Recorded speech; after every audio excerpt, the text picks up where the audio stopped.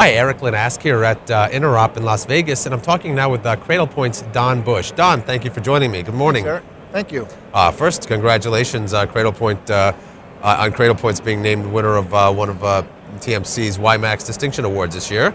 Thank you. We're very happy with that. So that brings us, I guess, to some of the stuff that we're talking about, which really is connectivity and connectivity through wireless networks. We talked about it earlier. A lot of people using mobile broadband USB devices or mobile broadband cards of various types. Sometimes there are challenges getting connectivity with those, but you guys have a solution for that. We do, and when Cradlepoint first came out, it was this nice little hotspot that basically you take your USB card, plug it in, turn it on, and now you have a hotspot for up to 16 people, about 100 to 150 feet of range, with enterprise level security, and you never have to manage the software manager that normally you'd have to put on your laptop. This does all the management for you. It's a true router. When you get into the firmware, you can make different settings for if you're using it with VoIP or with data or with other things. It really changes that routing solution. So if you need it for a business application, we love this little guy. We've taken the same technology and we've put it into a business class router. Now a router's a router, right? You've got a T1 or a cable or DSL coming in. You've got your Ethernet gigabit ports here. And so that's really terrific. We've got a great router that does that.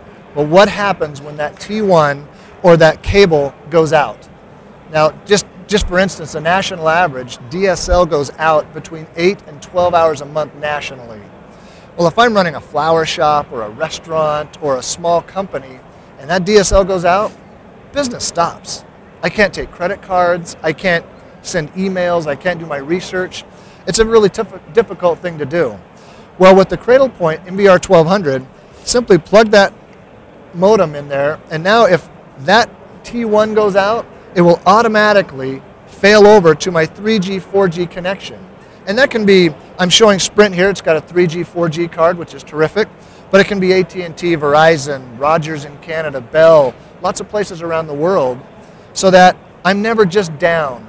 If my internet connection goes away or there's trouble with the service, it fails over, and when that service is back online, it fails back.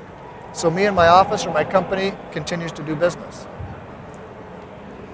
Can I attach multiple cards to that at once? Absolutely. In fact, if you'll notice on the side here, there's places for up to 5 broadband cards, so that not only you can use any company that you want, but if you need extra bandwidth and you want to put more than one modem on here, it's still cheaper than a T1 line to put multiple modems on here, and our routers load balance that so you get maximum throughput. If you have VoIP phones in the office, you can use VoIP phones on this and go into the software, go into the firmware itself, and actually optimize it for VoIP packets. So it gives VoIP packets data priority over data or other things. So you get clear, crisp calls. What size office is this ideally suited for? You know, this is perfect for small offices up to, say, 15 or 20 people, remote offices. It's great for temporary offices. We were just talking to some guy that sets up construction trailers. Try putting a DSL line in a construction trailer.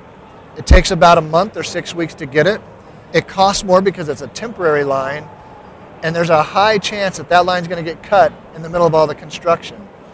So they drop these in, plug them in, put a modem on there, turn it on, and they're networked inside that little trailer. So temporary offices, kiosks, and those types of things are great applications for this. Or any mobile type business environment. Mobile type businesses or smaller businesses that really can't afford that rack server that you might have with all the IT support and cost that goes along with it. So speaking of support and management, how much is required for management?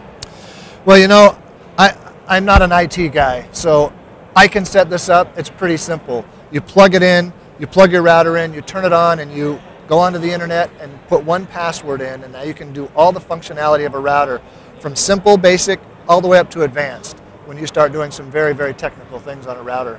So until you get to some of those technical things, like maybe if you're dealing with VoIP phones and things like that, and you have to get into the firmware and make some adjustments, you don't need to be an IT genius. You don't, and we did that on purpose because most small businesses medium-sized businesses either can't afford or don't have that resource available to them. They've got to be able to do it themselves. And we make it really easy. Plug it in, turn it on, go online. How do people get a hold of them? How do people get a hold of Cradlepoint? We're online, cradlepoint.com, but these are sold at many, many resellers online. You search Cradlepoint and you'll find them. We sell them ourselves, but we run through the channel, so local resellers, Best Buy, Micro Center, some of those places. Fry's carries them. Online, there's a lot of different places. Excellent. Been talking here at Interop with Don Bush from Cradlepoint. Don, thanks for joining us this morning. Thanks, Eric.